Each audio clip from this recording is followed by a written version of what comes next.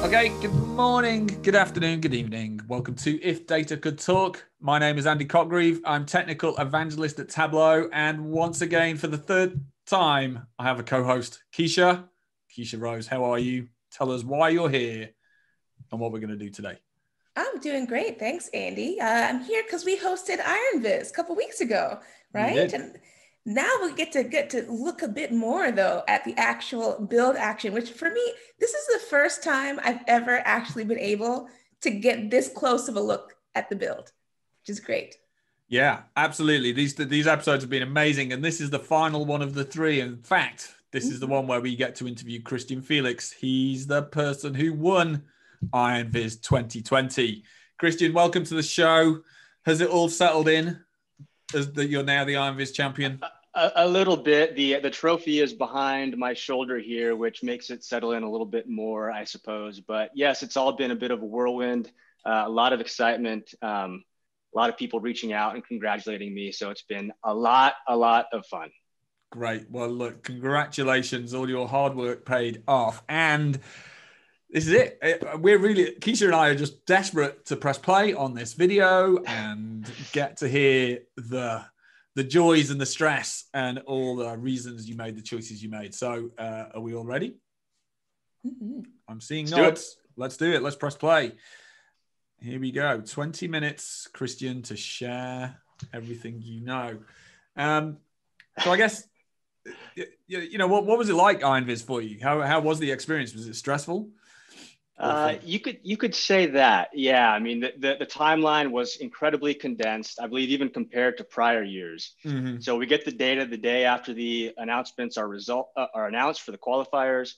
And from there, really, we have a couple weeks to put together a visualization to be filmed.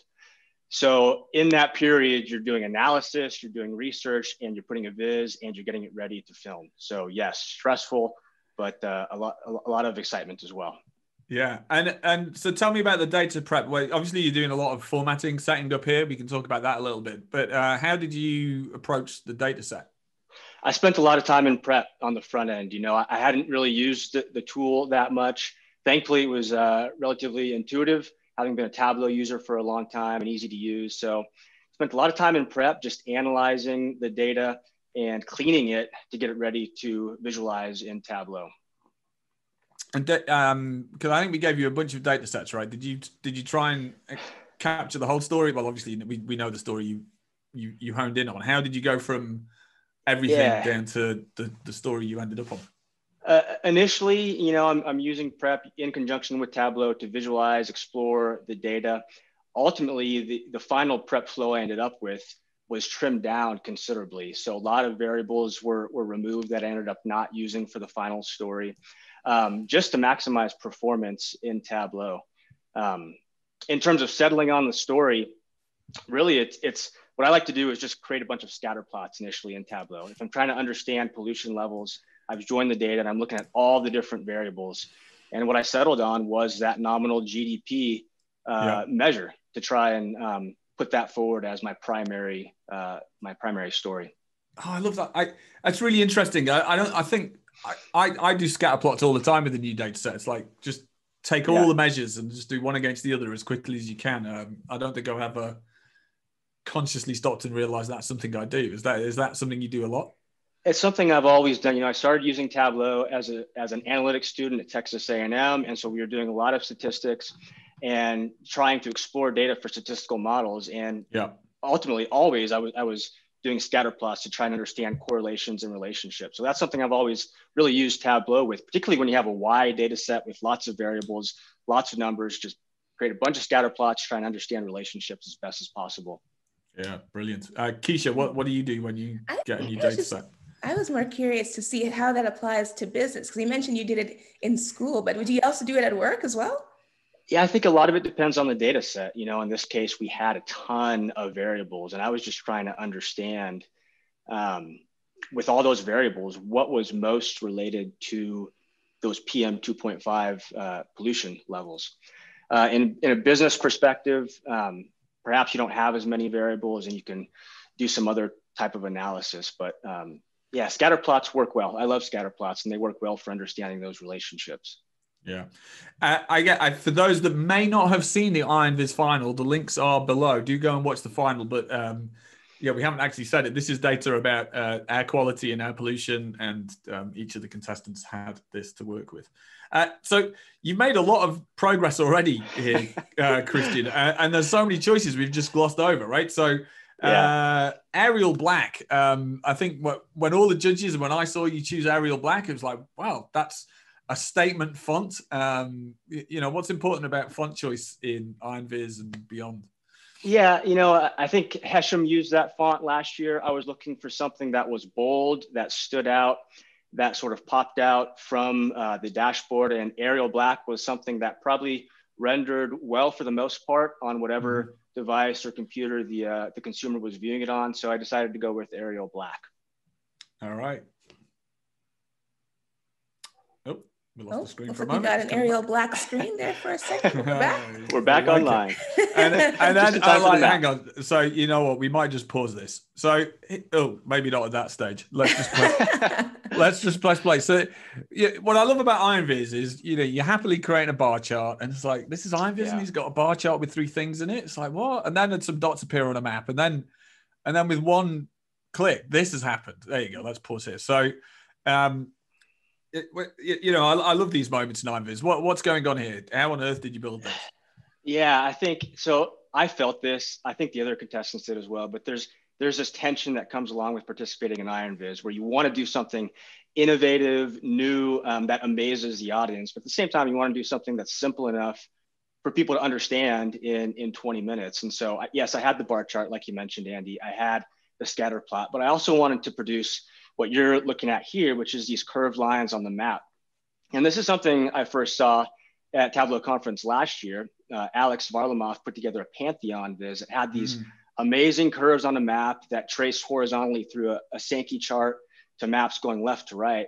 And I came back from the conference and I tried to implement it. I stumbled through it. I got really close. Eventually I got bogged down and got pulled off on other things. Just a couple of months ago, there was a blog post on the fleur-twins.com where Wendy Shihai, in conjunction with Ken, produced step-by-step instructions on how to do this technique. And I saw it, and it was incredibly easy to understand, an incredible resource. And so I was like, this can be a good use case for this particular data. And so, yeah, what it is sigmoid curves. I set the axis to the longitude at the top, where I want the curved lines to connect to the bars I'm going to place up there later in the viz. And the endpoints are just the lat-long coordinates of the individual cities. So yeah, that's what we're looking at. Yeah, that's good stuff. I think talk to me more about that tension between the IronViz style and winning viz and the business, what you do in your day job, and how you how they lean into each other or perhaps don't. Yeah. So I work for Roche out of Tucson, Arizona. I work with Tableau every day, business dashboards. And this is perhaps a little bit different than what I would put together at work. But at the same time, the objective is to produce an information resource that people can easily understand in a short amount of time as possible. And I feel like even though you have perhaps some more advanced charts in this viz, I believe that objective still is intact because the curved lines connect to the bar chart, which shows the aggregate data. The bar charts flow down to the lines, which shows the disaggregated data at the city level. And there's a continuity there that I believe helps tell the story, and it's more than just aesthetics. Yeah, I think it's interesting, isn't it? Because essentially you've got, this will ultimately build into a bar chart and a dot plot on a map. That's literally it. You just happen to have added the lines, right? So the technique to get to the end point is, next level stuff, but it's still a bar chart. It's still serving a very simple story. Exactly. I don't know, Keisha, what do you think? What do you lean into the IronViz style or business approach with your work? For my work, it's not nearly as fancy as this map is. Mostly just bar charts, but they get the job done. Yeah, they do. I don't even know how to build this stuff, but the resource is there if I wanted to go and find the blog post. Now, you've used Mapbox as your background here as well. You can bring, obviously, Mapbox maps into Tableau. Why did you choose to do that? Yeah, I wanted to create, a dark background that would allow the colors and the observations on the map to really to pop out. I was trying to go for sort of a earth sciencey color palette, if you will. So have sort of a dark blue as the background and the yellow, white, and the green as the colors. So, yeah. Mapbox allows for a lot of flexibility and customization in maps, and it's great that it integrates so easily in Tableau. I also noticed you use the find box. The find box. Yeah, I love the find box. Yeah, right. Okay, cool. Because I think over time I've started doing that. Oh, actually, we're going to pause here. I'm going to pause here. How many times? This is something I've asked every contestant. Yeah. How many times have you done a dual axis and not then done synchronized axis as your first click? I don't know. That's a good question, but usually it becomes easily apparent that I haven't synchronized the axis, and I'm allowed to correct myself before it actually has disastrous results. But generally the point for the dual axis is almost always synchronized. Is that? Yes. Is that? Yes. Yeah. Interesting. Yes. That's my hunch. Yes. That's my hunch. And then my survey of 3 people has proven me right. Yeah. Small sample size. Yeah. Never stopped me making conclusions before. Anyway, so sorry, the find box, right? So the find box there up in the top left, has that become your best friend? Yeah, and that's something I use all the time at work. I mean, we have a ton of data, and using the find box, type in a number, the search is robust and allows me to find the field dimensions measures I'm looking for. So, and in IronViz, you saw how I aggregated all those measures once, just type in the letter Z, and because I named them before in Tableau Prep, it went directly to those ones that I needed to do the aggregation on. It was very easy. So it's also a speed trick then too. Yes. I mean, there's all sorts of things you try and cut out to save time in this process, and that was one of them. That's a good one. I like that. Were there any other sort of speedrun tricks you learned that maybe specific to IronViz that could be applied elsewhere?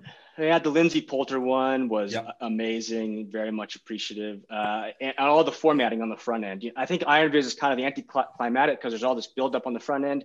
And then you watch the contestants do all that formatting, the workbook and all that stuff. But that's incredibly important for a productive and an efficient build later on down the road. Yeah, yeah. Do you wish there was some formatting things you could do en masse as well? There's obviously a lot of formatting clicks still to go in this one, aren't there? Yeah, perhaps. I mean, some of these, formatting the scatter plot took a lot of time. And I remember when I was testing it, I was bumping right up against the 20-minute timeline. And there was a little bit of concern there. But yeah, if there was a way to expedite that, to make it more efficient, obviously in one fell swoop on the front end, that would be amazing. Now, how many times did you go through this run? You mentioned cutting it down to the 20 minutes. How many times did you practice? So another story. I had a family vacation, September 11th through 14th. I was gone off the grid for like 4 days. And so my prep was condensed to like the day before and the day of, and I just did it as many times as possible. I don't know how many times, but before this was actually filmed, I was doing it the day of. And so, I don't know, maybe 10, a dozen, trying to just make sure it's like second nature to be able to do this. So yeah, it was tense, definitely. Well, it paid off, huh? So and you're using the page shelf. You're actually the only contestant to use the page shelf this year. What was what do you like about bringing the page shelf in? Yeah, what I really wanted to use it for was to allow the viewer to see if GDP increases by this much, these cities that are currently living in unhealthy air could move to moderately healthy and maybe even to healthy air. And so I wanted to use the pages shelf to animate basically the entire viz. So the map, the bar chart, and the scatter plot would all tell that story in unison. Right. I see. We thought you were all taking a break and going to check your email here. It's like, what's he doing? I think I audibly said something to myself during this process. I don't know what it was, but this was definitely a moment of panic that thankfully I recovered from relatively quickly. Yeah. What Christian's doing there, he went to Google to download a background image, and in fact there's a few more resources you had on the Google Drive ready to go. Yeah, excellent. I noticed all contestants deleted the phone layout as soon as they went to the dashboard this year. Why did you do that?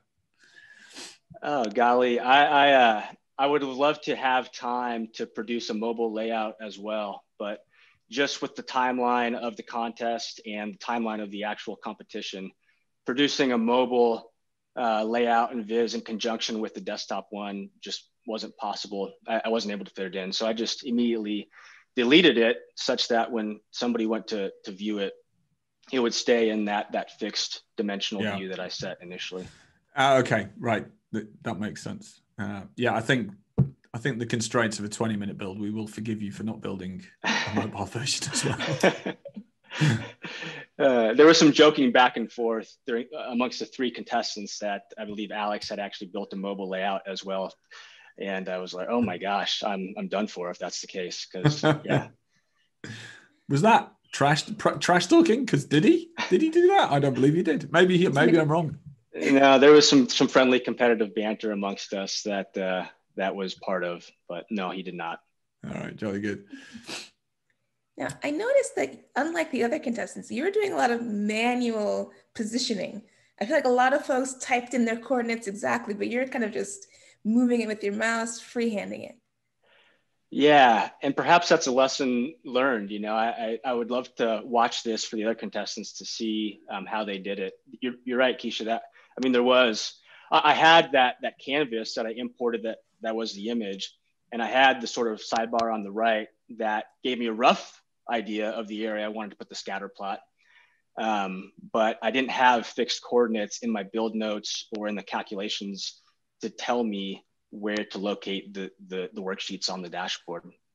I loved watching yours because I remember I was watching the other two and I was like, oh, I love this precision, pixel perfect. Every tile is perfect, and you were just like, yeah, just throw it on, make it good enough. And I'm like, well, it works. It certainly works as a way to do it, right? Yeah, and I believe that probably speaks to the whole rushed and condensed process of this. I was just glad to get it on there and finish in 20 minutes. Yeah. Yeah, you're right, Keisha. I mean, this is painful to watch. It's like drag a little bit this way, a little bit this way. Oh, there it is. Maybe. Nope. I think, though, to be honest, Christian, I think you're speaking to every man here. This is certainly how I build dashboards, right? And so I suppose you've probably got a lot of people empathizing with you. Yeah. I was happy that the other contestants, at least watching the competition again, looked like they had the same approach where they were using images as canvases. I mean, I didn't like having to embed all that text in my dashboard canvas, but again, you're up against the 20 minutes and you're just looking to save time. So that text needed to be in there for me to tell the story. So that's what I ended up deciding on. And something I noticed all three contestants were consistent with is you're obviously building something so you can tell the story to the judges. And that's how you win Iron Viz. But you're also very conscious about, and I think you particularly, all of you are conscious of building something that then works for a general audience. Was that, they might come and see this on Tableau Public. Is it difficult sometimes to satisfy both needs?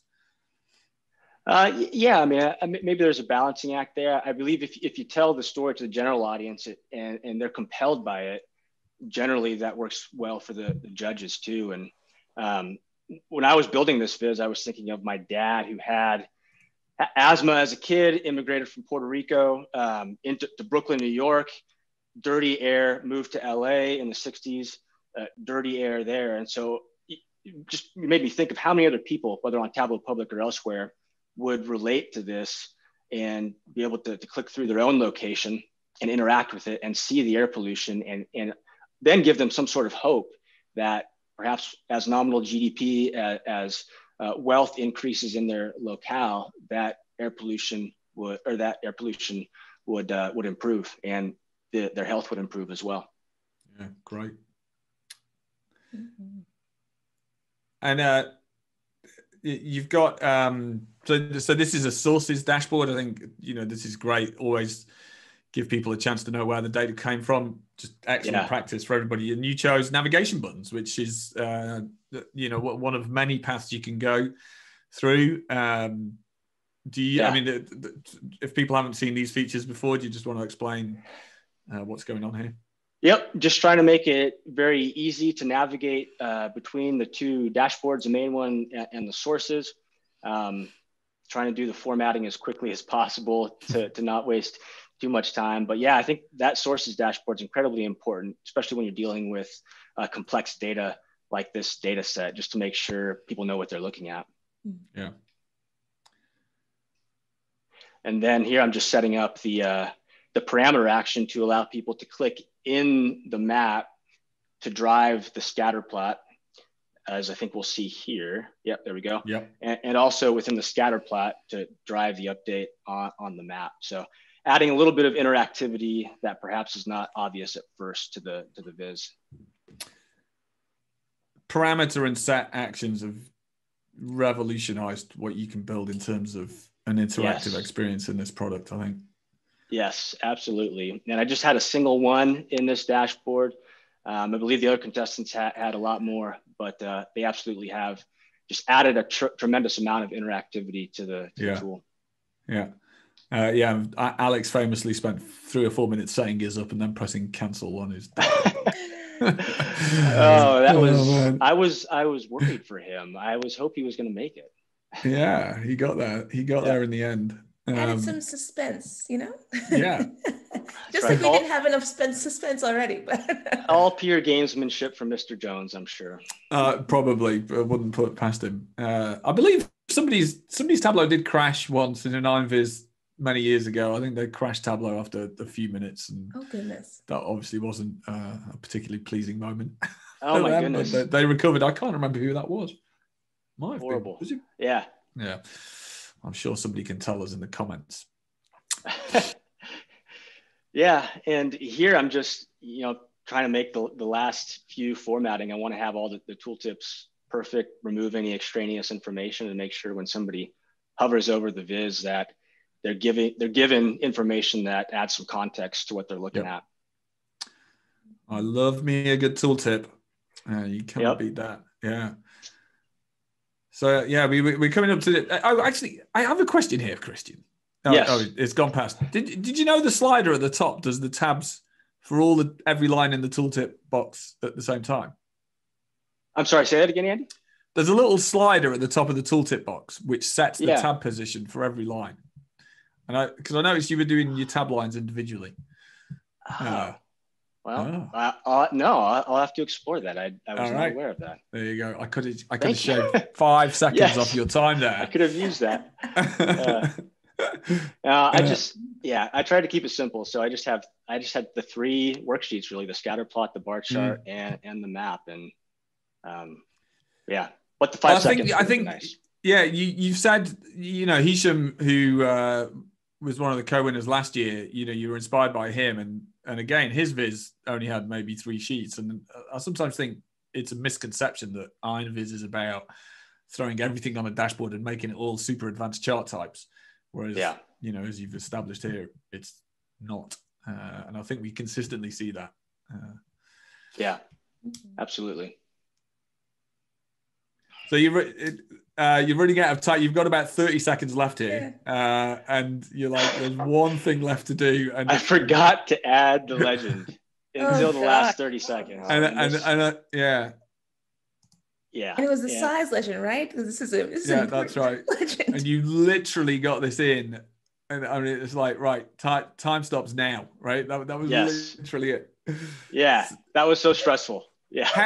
And there you go. So that was time up. So how was it watching it? Rewatching it, Christian? I remember just watching me build the dashboard and seeing how big my eyes were and seeing them like move back and forth, tracking from my build notes to my dashboard, and just how intense and stressed out I looked. So you could tell just watching it that there was a tremendous amount of energy going into that build.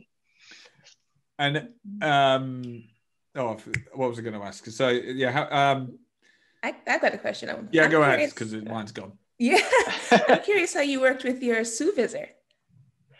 Yeah, she was great. I mean, so that day I came back from vacation, sometimes when you step away from Tableau or your computer, you get out, you sort of disconnect, and you get all these great ideas. They pop into your head. And then I came back and I was like, I'm going to implement it. And so I spent all that day building it. It ended up being way too complex. I ran it by Sasha and said, you know what? I'm having a hard time even explaining this to you. If I can't explain it to you easily enough, there's no way I'm going to be able to do it on the day of the competition. And so she helped me out sort of to simplify this, to get it down to a point that the story was intact, but I was keeping the main thing, and I was removing anything that was perhaps extraneous and wasn't needed. So she was just a great sounding board for ideas, and definitely a ton of encouragement during those stressful or moments of tension that you feel throughout the process. Yeah. How do you think it would have felt if you'd have been doing a live version, which obviously we all wish we'd have experienced this year? Maybe you don't. What do you think that would have been like?